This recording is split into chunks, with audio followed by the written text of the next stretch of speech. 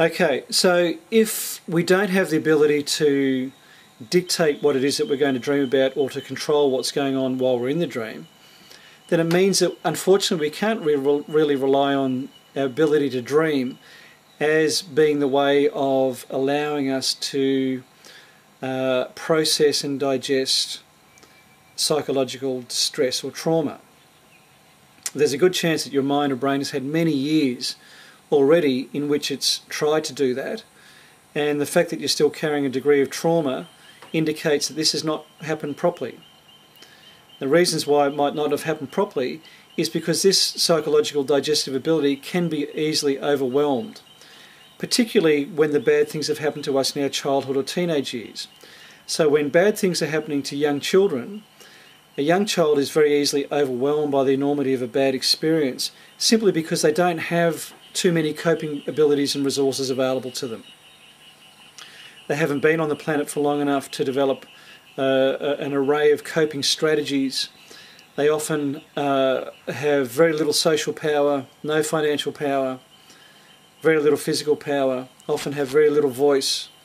And so they don't have the means or the ability to be able to cope with bad experiences. And this means that they're fairly easily overwhelmed by the enormity of bad experiences.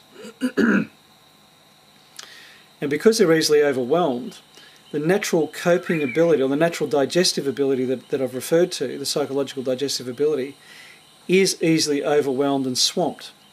And it means that what we would hope would be processed by the child's mind/brain in the context of their dreams is more likely to result in nightmares where they wake up in fright.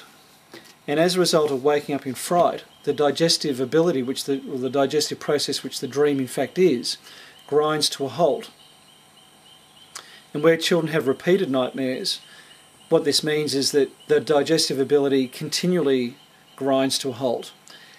And the psychological or emotional distress that we'd hoped would have been processed and digested through the young person's system doesn't get processed through, and it remains sitting within them in a fairly raw, undigested state, a bit like bad or off prawns that your stomach just simply isn't going to be able to digest once you've swallowed them, and they're going to keep on repeating on you over and over again because your stomach can't actually do anything with those.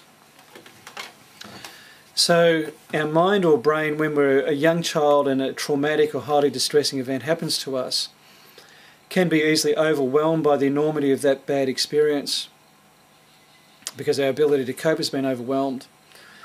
And every time that our mind or brain tries to process and digest it, we may wake up in a nightmare.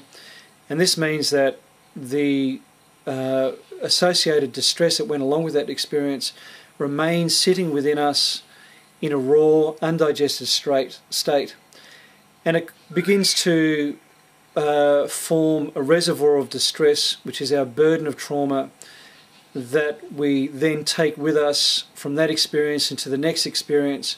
And if we're similarly overwhelmed by the enormity of that experience, again, the psychological trauma simply gets added to that burden of distress, which we carry with us then into our teenage years, then into our early adulthood.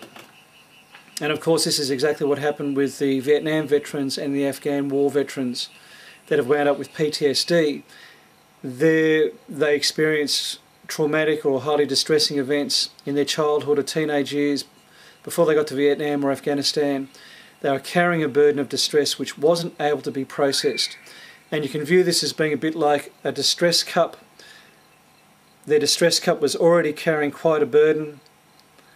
They got to Vietnam or Afghanistan, bad experiences happened there, and their distress cup simply reached an overwhelm point whereby they simply couldn't cope with anymore, and they were just simply swamped or overwhelmed. And any ability to do psychological digestion simply ground to a halt due to that overwhelm. And it meant that the distress, the trauma, stayed within them in a raw, undigested state, and could have stayed within them for decades without being adequately processed or digested.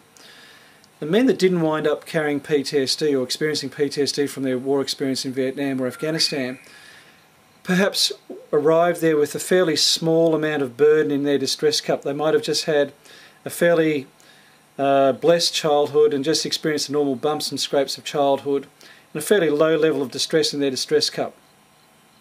They got to Vietnam or Afghanistan, they certainly got a fill up while they were there, but it never reached that overload point where they were just simply overwhelmed. And as it never reached that overload point, their mind or brain could continue processing and digesting it and ultimately reducing that level of burden that they were carrying. And these are the men that didn't wind up with PTSD.